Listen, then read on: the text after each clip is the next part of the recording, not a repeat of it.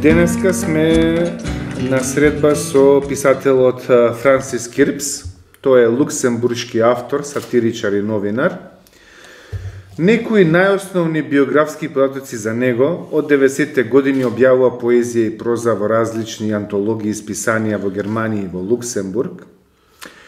Наградуван низ годините и во раните 2000-ти стапува на поетската слем сцена. How did you get this idea of deconstructing some of the world's classics? Okay, starting from Red Riding Hood, okay, Virginia Woolf, Cthulhu, Lovecraft, and also Prosper Mérimée, which is one of the most fantastic short stories that ever. That's why I did it. Well, to start at the beginning, the idea was not a book but one story, and that was I was asked by a literary magazine in Luxembourg if I had an idea for a short story, and I had an idea, and that was why not take one of my favorite short stories, Die Verwandlung, Metamorphosis by Kafka, around and imagine not a human wakes up as a big insect, but an insect wakes up as a big human, a mammal, and how does that insect react? Is it proud to have climbed up the evolution ladder, or is it disgusted, like the guy in Kafka? And so there was not much theory, but I just thought, let's check out what comes out of the idea. So I said, okay, a fly wakes up as a human, and I took the same beginning as Kafka. One morning, and from there on I turned my back to Kafka because Kafka is a master, is a one of a kind. So I don't measure myself with Kafka, and I don't make fun of him. I just thought, take some of his creativity and go another. So my story has nothing Kafkaesque. It's one of the most comical stories in the book. And that was the idea. So I had a mutation published in some literary magazine, and the second who existed already before the idea for the book was Little Red Riding Hood. And that was a poetry slam organized by the European Union sometime in Berlin.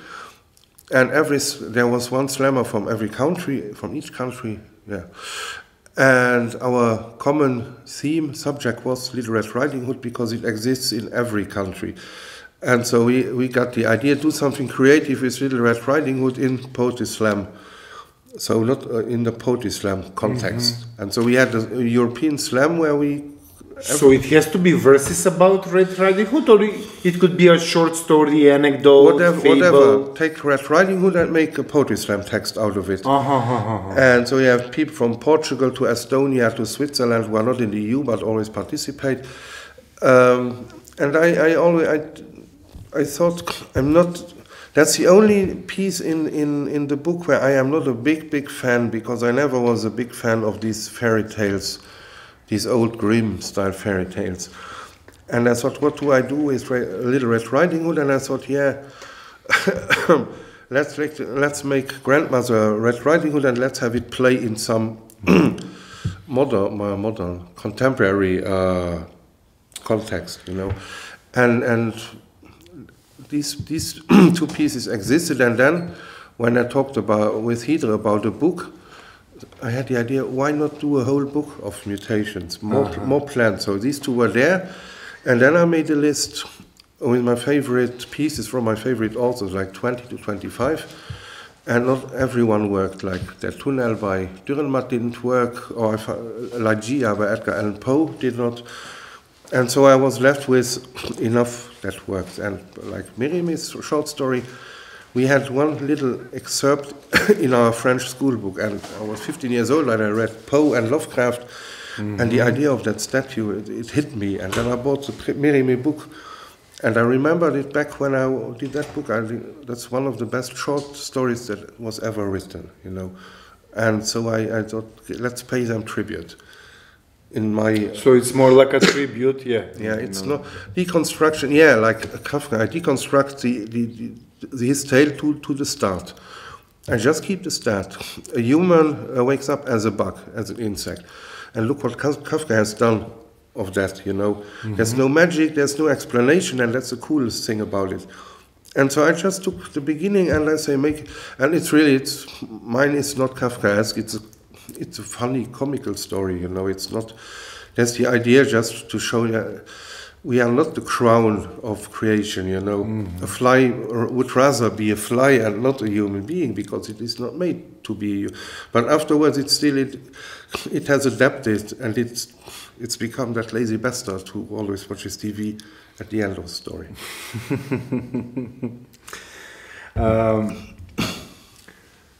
You mentioned the Brother Grimm stories. Yeah.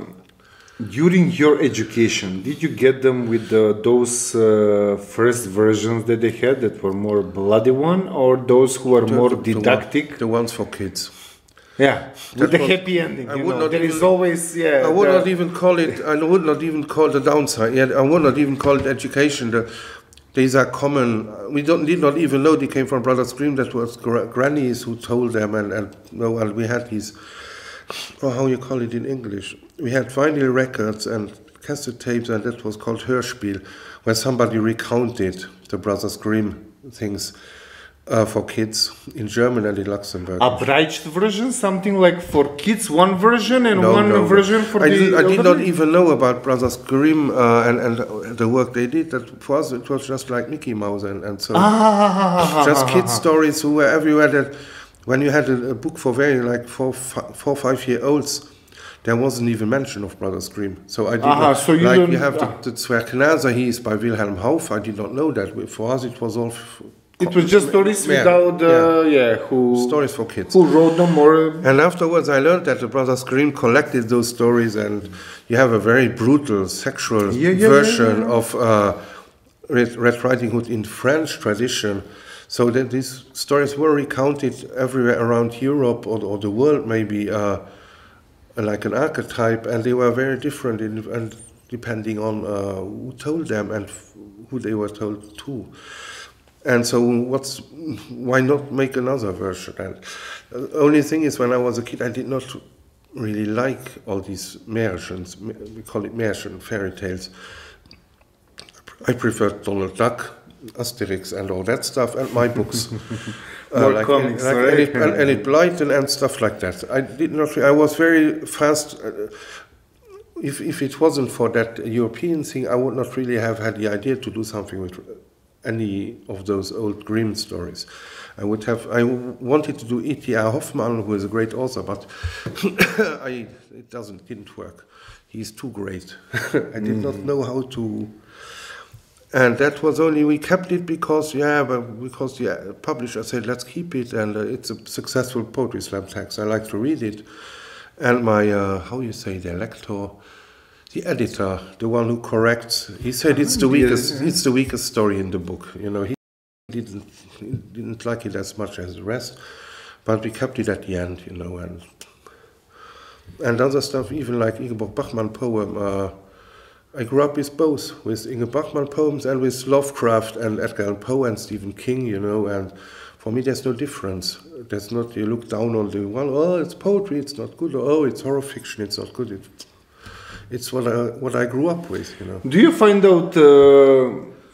find Stephen King like the real successor of Edgar Allan Poe and Lovecraft? No. He does himself not.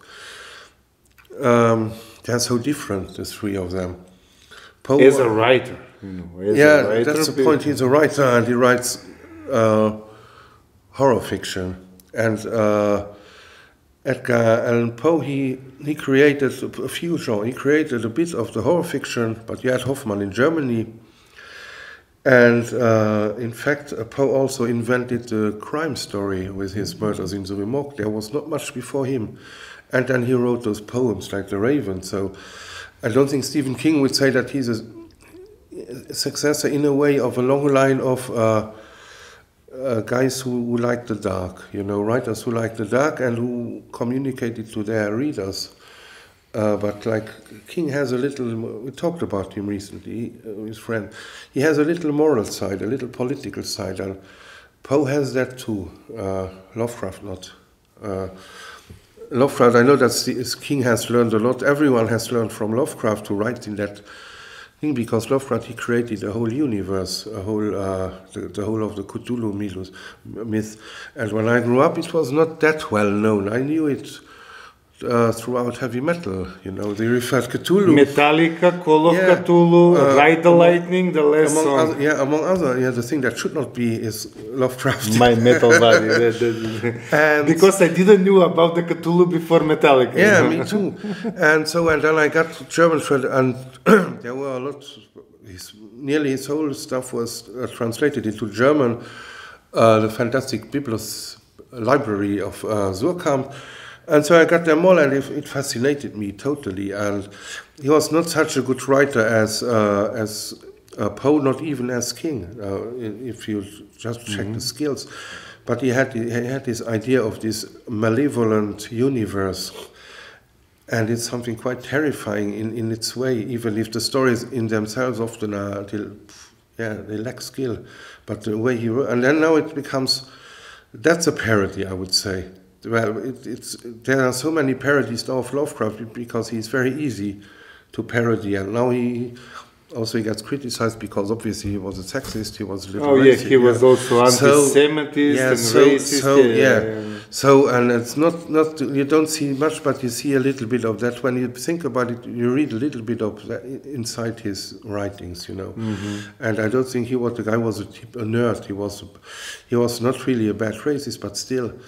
There's the unclean side of all, and it's okay when you put it in the universe, but when you attract it to, he has always certain lower races and stuff, so it's okay to parody him, I think. But he was a big inspiration for a lot of people, and King has taken inspiration from everywhere, even from guys like Tolstoy. But King could be, let's say, sometimes he's too redundant in his writing. He can be shortened because maybe this is a blasphemy, but no. I think that sometimes the movies based on Stephen King's books are much better than the books itself. I don't know. With King, the thing is, sometimes it's too long, and you're right. And you will never... It can be shortened, you can cut out the... You see, it seems sometimes like he had no editing, and it goes on for about some guy who is not even important to the whole story. And sometimes King, a few of the novels, otherwise I prefer his short stories. He's a totally good short story writer. I had Night also Shift, and on my list were Children of the Corn by Stephen King to work with it, and I did not really find a take, so I left it as it is, and that's one of my favorite. Night Shift and the other one, but that's really, he's a really good craftsman when it comes to short stories, and in novels sometimes, he's just plodding along, There are good ones. There's Salem's Lot, which I read twice. Salem's Lot, Jerusalem Lot also. Some other ones, no. Some people do not know that even Stephen King wrote the script for the Shawshank Redemption. Neither did I. I didn't know. What is that? Shawshank Redemption, when the people... with Morgan Freeman and Tim Robbins when they escape out of the jail. That's from the jail. As a book, it is The Green Mile. No, not the Green Mile. That's the one on the Tom Hanks on death row. Yeah. The one is with the poster of Bo Derek, and then actually behind the poster there is a escape tunnel. But that was not a novel before. That's only That's a script. No, I didn't know that. No. You mentioned, somehow the racism with the Lovecraft and everything. Is there any topic in Luxembourg that can disturb? Because the basic of the festival, the topic is the please do disturb. When we mention Luxembourg, it's like a calm country. Everything is slow, calm down, everything that you would like to see. But is there any segregation, apartheid of somehow, LGBT question, or of course, we're not, prejudice that we can? We are not like. There's no wall between Luxembourg and the rest of Europe, and Luxembourg lies in between Belgium, France, and Germany, and it's so small that how do I say? We watch German TV, we watch French TV, we read German papers. So on that I'm way, talking as a Macedonian passenger who needs at least 30 minutes to go in each country. You know, as we say, during the good days, we can pass the border in 30 minutes. Otherwise, it's almost 10 minutes, 1 hour. 10 minutes, it's even smaller. So of course, everything that's a topic in Germany, especially, is a topic in Luxembourg. So yeah. And of course, Luxembourg was governed by the Christian Conservative Party for nearly all of the history in the 20th century, with one exception in the 70s, and that was the Liberal Democrats. And now from like 2011 or 13 on, it's Gambia, and that's the green, the blue, that's the Liberals, and the red, that's the Socialists. And so that's a change, but it's not always a change for the better. And I'm not a conservative, but they promise changes. But one thing has changed, and the church, religion, and school are now separated. That was not the case. We had, like, Luxembourg is a very Catholic country, always has been. And so it was totally normal that you have 3 hours of Catholic religion, which means Catholic religion in school. And you only can get out of it at high school if your parents allow it. And so there was a big grip of the Catholic religion on the whole of Luxembourg until now, until 10. It went a little less, but I still was a kid in the 70s and in the 80s, so I still lived with it. And with people going to church who believe in nothing at all except for money. And and calm, we have no real big cities. Luxembourg City is the biggest city with 100,000 people or a little more. So you have no real big city problem like ghettos, but you have a big problem beggars, more and more and more. Unemployment, poor people, as compared to the very rich people who also exist. But they are locals from Luxembourg, or maybe they came from other countries, you know? No, that's Luxembourg. Yeah, and that's just a system that's a little bit unjust, and not everybody has work. That's not everybody works in a bank. In a bank work foreigners from the UK, from the United States and Scandinavia, because they are foreign banks. They are only there because of the bank system of Luxembourg. And Luxembourgers themselves, they do not really, there are some, but not like we all work in banks. A lot of people work for the state, and the state has a lot of money because of the banks and of Amazon being in Luxembourg, Google coming to Luxembourg, Coca-Cola having been there, and all that because of tax reductions which only work with a small country.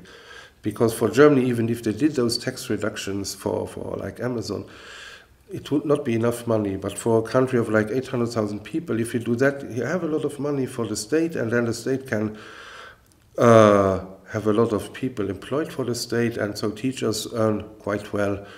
The cultural system is okay. It's well funded, but how can I say? There's not much grassroots. There's always the view of the shiny stuff, the glamorous stuff. They rather take some big ballet or theater production from Germany or France than give the money to somebody who tries to build up something in Luxembourg. So it's like everywhere. And there were narrow-minded people back then when I was young.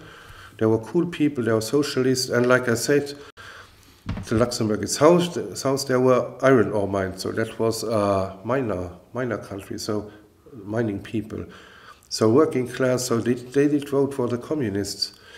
And there were cities until at least the 90s where the communist mayor voted by the people. And now we have a normal left party, they separated themselves from the communists because they turned their back to Stalin, while the old communists, they still did not disavow Stalin and that sort of communism, Like the Germans had the same thing with the old SED, the Eastern German party. There was a left party that was based on SED, and then the people who said, okay, we are left-wing, but we are not Stalinists, so we disavow all that and the history of that, and we create a new left. And so we have a left party In Luxembourg too, which has gets 5-6%, it's the normal left party. And then you have communists who still get 1%. We have right-wing parties who get also their few percent. We have a party called ADR, which is a bit like the AfD in Germany, always copycat. And they say they are not racist and they are not Nazis, but yeah, that's what they say, and that's not what they do. They are seen with people like the Le Pen bunch and all, so they are quiet. And they are the woman at home cooking and the man going hunting and all that bullshit, you know. And there's no way back there, you know. And they call that conservative, yeah. You mentioned on 2 occasions about the slam poetry and the slam contest. I know that just hour and a half before or 2 hours before you had a workshop. Unfortunately, because of my other obligations and some of our listeners maybe were not able to be on this workshop. Yeah, but it was for teenagers. So definitely, our listeners, yeah. Could you explain us a short history about the slam poetry, shortest that you can? And then I have several additional questions about slam, because I was a part of slam poetry contest once. Here. Unfortunately, my experience was not that good. I'm gonna explain why. I need some short introduction. What is slam poetry, and why it is not done right in Macedonia? I don't know about Macedonia, but poetry slam basically is a literary contest where people go on stage and they perform their own stuff that they have written themselves, and the audience, the public, decides who is the winner. And they always say it's not that important to be the winner, but still it is a contest. And if you win one poetry slam, then maybe we get a little better known in the poetry slam scene, and you get invited to others, and it can lead to a professional career as a poetry slammer. And I speak for the German-speaking scene, which is huge. Normally it has Switzerland, it has Austria, it has Germany itself, it has neighboring countries like Luxembourg, like South Tyrol. And I did even a slam in Netherlands, where they understand enough German, or in Denmark they understand. So you have there you have a real system, and it started back in the 90s with some people called beat poets, and of course it was invented in the USA, in Chicago, by Mark Haley Smith in the 80s. And he only wanted to do it to have a selection, because he did poetry readings in some jazz club, and when he started it, and he also said, I want to have a little bit more of rock and roll and cool stuff to poetry readings. He had so many applications that he had to do this contest thing to have a selection. So if the audience voted for some guy, we want to have that guy back, he's good, then he came back. And from there came this poetry something. And so it's more like a Colosseum, and that we can discuss about all that. I for myself, I thought at least I have an audience.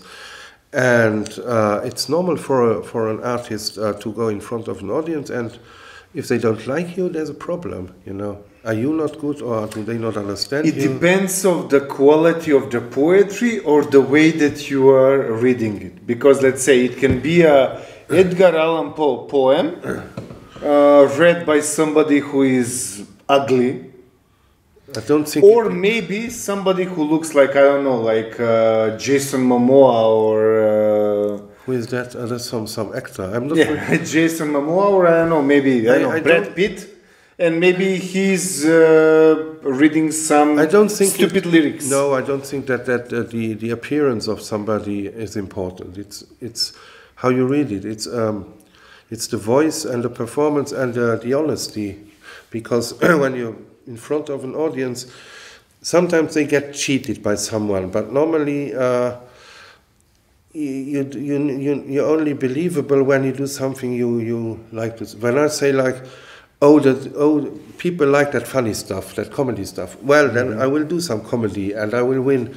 It's not going to work, or for very few people, or for somebody who really is a professional writer for 30 years.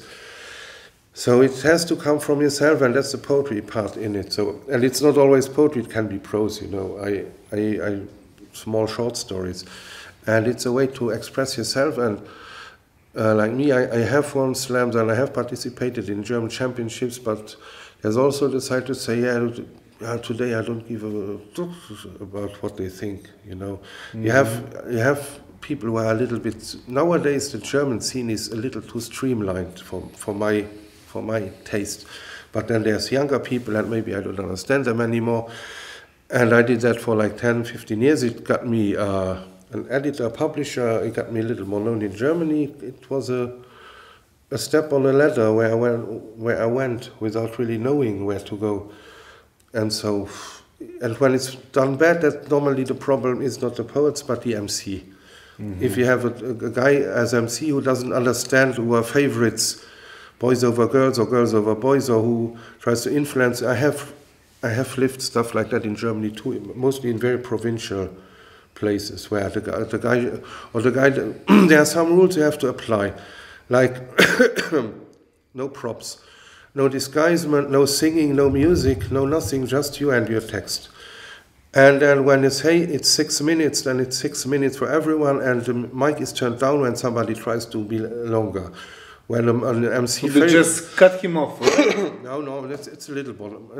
Normally it's done a little nicer, and the real slammers, they know it. So when you pass your 6 minutes, you have 30 minutes left, 30 seconds. 30 seconds. Yeah, and they're normally the MC guys, and you know them. And when I have sometimes had the long stuff, I feel him coming there, looking over my shoulder, and I come to the end. You know, and like in Saarbrücken, that was called Dichter Jungle of the Poets, and their mascot was like a big ape, a gorilla, where one guy was disguised as a gorilla.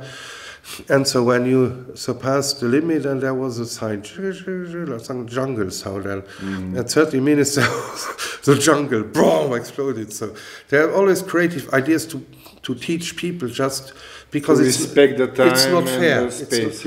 And if you have 10 poets, you can't give every poet like an hour. So if some guy can, but I have so much to say, yes, learn to cut it down, or go somewhere else. Do a solo reading, whatever.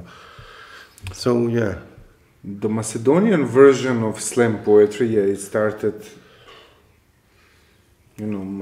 My first starts here. The first starts almost if not 20, but maybe 18 years ago. But there has always been that feeling that somehow defined it 3 years ago when I learned the word cringy or cringeworthy by my students, because previously I wasn't capable of finding the right word. Is it okay if you get that feeling that something is cringy when people read during the slam poetry? I mean, not all of them, but several of them. It happens 3 years ago when there was during the Struga poetry evening, and there was this cringy feeling. Almost all of the people, some of them were reading yesterday. Yesterday was the slam poetry, or it will be tonight, because the one girl told me. It will be tonight. It will be this weekend, the slam championship. And tomorrow there will be a slam poetry evening where I participate here. Well, I will do. Some of the names I remember from 3 years ago, and I get that feeling like, oh my God, like why it is giving me that sort of not annoyance, but I think that the right word is cringy. But am I becoming too conservative, or the people who like conservative reading of a poetry, they like to enjoy the text or maybe listen it if they understand, they cannot return it back when somebody is reading. But sometimes in Macedonia and in the Balkans, when they're reading and during this slam contest, there are sometimes too much emotions, too much history. Too much hysteria, actually, not too much hysteria, too much acting, too much, let's be honest, that's too much faking. What can I say about that? I'm a guest here, anyway, I don't know any of the scene, and I don't understand the language. So the cringeworthy thing, sometimes it's only you, but I had it too, and everyone has it there. There were even notes. So it's like, it's a step that you need to go before. Yeah, it's an open scene, so everyone can try. And you have the lower level, like you have the big slams in Germany, like Berlin, like Hamburg, like Munich. They are on invitational basis, so people get invited. There might be an open list for 3 or 4 people, but normally people get invited who have done their, who are known to be successful, and they get paid well. And then you have the grassroots levels in the smaller towns and the villages, where maybe normally slams are every month in the big cities with a championship at the end of the year. Hi there. And where was I? And when you go like I went to, I would not call Saarbrücken provincial or Trier, but the Saarland country is like Luxembourg. There's the same size, quite small. So they only had a half a dozen of reliably good slammers, and then you have amateurs, people who don't understand the concept. But I can't talk about Macedonia because I don't know. But you have that, and then I know people who do not like slam at all. They just say, I don't like it. I don't like what they do upstairs. It's maybe because they're too conservative, or they do not like the. No, it's not conservative. Sacrilegion. No, of the poetry. it's people who don't like this emotional side or this poetry side. They just don't like it. And there's stuff I don't like myself, but as long as you're into this... Because if you are doing rap, that's okay. Yeah, rap is... If you are doing, like, I don't know, some sort of gospel lookalike, then it's okay. I don't know. But if you start screaming, why don't you touch me? I'm your wife. Yeah, then it's simply bad. That's nothing to do with poetry. It makes you feel bad. That's people who come and who overact it. You have them everywhere. There was... one very bad, I remember, and that was a person. It was in Austria, and that was a person who was only there because she knew the mayor, and it was an older woman, and she played a migrant. Mm-hmm. And it was in fact, it was a slam for people who have not German as their mother tongue. So I participated too, because my first mother tongue is Luxembourgish. There were a lot of people from migrant backgrounds, like Afghanistan, like from the different ex-Yugoslavia, and they were all good, and they were funny, and they had a distance to their own story. And then comes this woman who has never been a migrant, who says, like that, and that was just bad. And so normally the audience decides, and so she did not came to the next round, and she was very angry, and that shows the character, So I'm such a good person, I'm doing so, like that. And you have that everywhere, especially on grassroots level. Like Macedonia is not a big country, so you can't have a big scene with some upper crust who has formed like France or UK or Germany. It's like similar to more like Luxembourg or Belgium or in between. So even at a higher level, you may have people who who overact, who have not really, because it's not about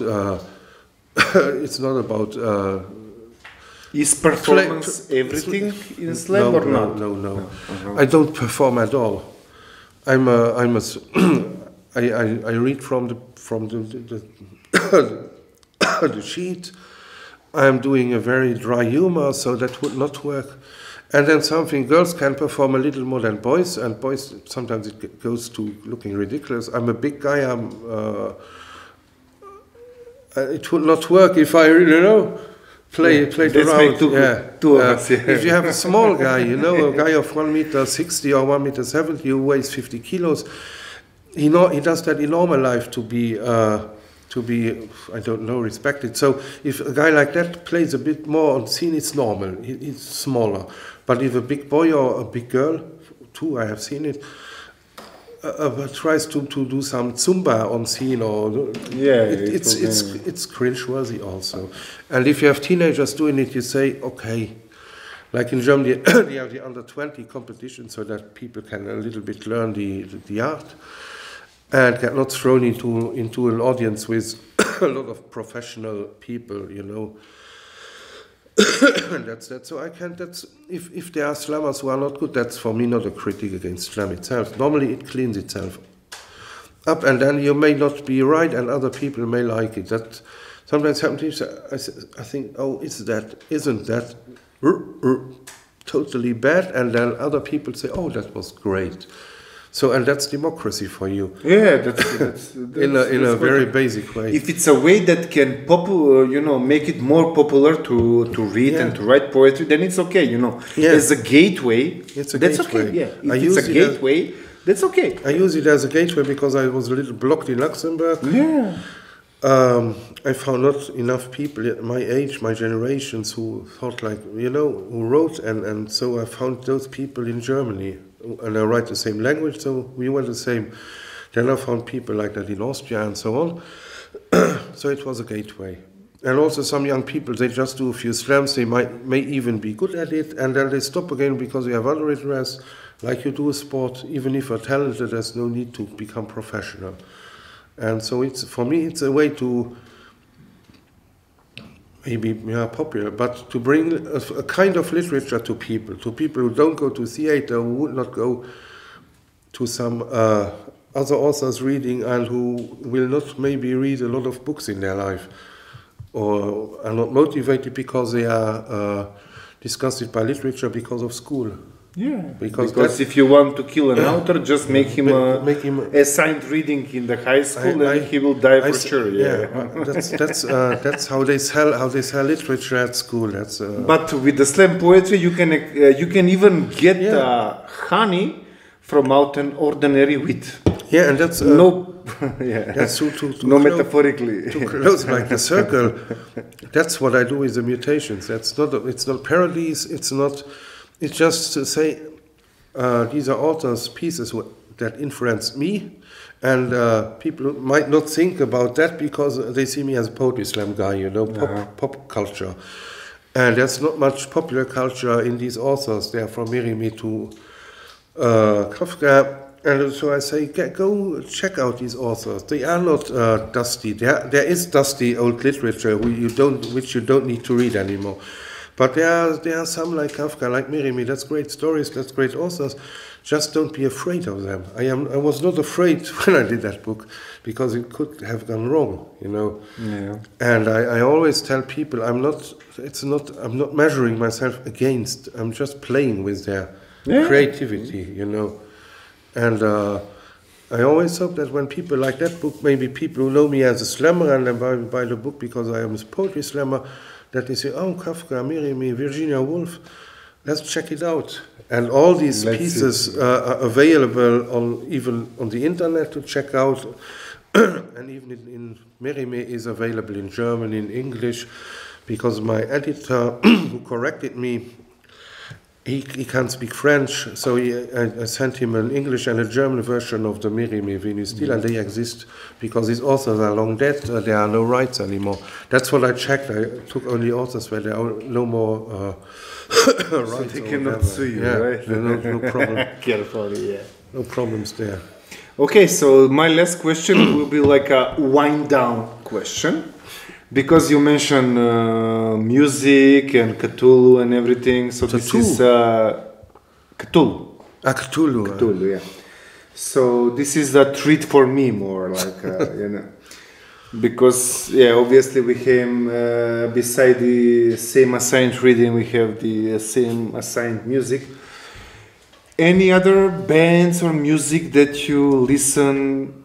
Not necessarily while you are writing, but in your free time. Because if you know Cthulhu, you know Metallica, right? What is else? Well, I'm relatively retro now because I don't discover much new music. I was always into punk and into heavy metal. I wrote a punk rock novel. And I think punk started with The Clash when I was only 11 or 12 years old, and I knew Rock the Casbah, and some older guy gave me all the discography, so I discovered it. And metal started with stuff like Iron Maiden, and so, and besides also listening to pop music, but there was a lot of pop music. I like gothic, like Sisters of Mercy and stuff, or like Nine Inch Nails for a while. But then I bought myself a Smith records once, and that whiny voice and that guy. I didn't like the guy who was singing there. I didn't like him. I wanted to slap him, and I thought I want to grow up with Slayer and Metallica, not with Morrissey. Sorry to all his fans. Yeah. And for metal, you know what is funny? The guy that sat here before you, born in Bosnia, now in Croatia, Milenko Jergović, he was also into punk. Like, what it is, I mean, the guy who is inviting you, he is not into punk at all, but he knows how to invite all the punk lovers, not punks, but punk lovers, somehow. And I come back from the 80s, and my music back then that came really with thrash metal. That was these kids who were not much older than us, like Metallica and Slayer and all these bands from Germany. Megadeth, Megadeth. And Halloween. Halloween, and they were heavily inspired by, and that was this crossover movement between hardcore punk and heavy metal. So there was no difference. And also nowadays, there's black metal I like, but when you have all these Nazis in black metal, and there was black metal bands, please? Like both. Dimmu Borgir, okay? No, that's Gothic rock. No, like these Norwegians. And if you don't know, that's not to make publicity for them. But there was a right wing, and I thought it's heavy metal music. It may be conservative, but it was never right wing. It was. But bands like Mayhem, they made them Nazis. That's what I meant. Those idiots, those idiots. They played maybe around it, but there were people who took that into the music, and that's not what. And then they say, we like old Sodom and the old Creator and so. And these people were never Nazis. They were left wing or middle or conservative. Nobody has to be left wing, But there was always that open-mindedness that say everyone's welcome, black, white, woman, boy, whatever, No I think it's the wrong interpretation of the music. Yeah, maybe, even in bowling at Columbine, they saw that they were listening to Metallica and Misfits, which doesn't mean anything. I mean, Metallica never caused some problems, or they will never call for a war. So I read misinterpretation. I read the autobiography of Rob Halford of Judas Priest, who were taken to justice for some suicides, and their music was always about empowering people. Which band? Judas Priest. Judas Priest. Judas Priest. Yeah. And that's right. Even if they talk about like Metallica have Fade to Black, that's clearly a song about being depressed. Yeah. But it's not telling people to go kill themselves. No. And even if misinterpretation. Yet Ozzy with Suicide Solution, and that's about alcohol. That's totally about alcohol, and that's a song against alcohol. Wine is fine, but whiskey is quick. Suicide goes slow as liquor. That's clearly a song about Ozzy's alcoholism, and he's still alive. We are sorry, but we started with the metal, so Okay. Yeah, it was really nice talking with you. Thank you. We have more and more conversation that we need to continue. But we just started with the music.